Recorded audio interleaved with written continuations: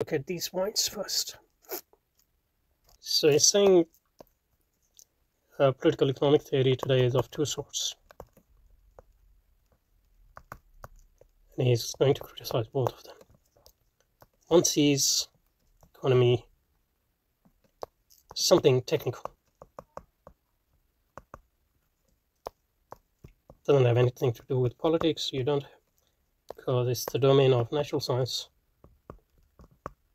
Economics is a natural science, and economics discovers the laws of economy. And if those laws are adhered to, then economy works well. If they aren't adhered to and they're interfered with, then obviously economy doesn't work. So probably the best thing is politics shouldn't interfere in economy. Probably economy doesn't work or well or optimally, or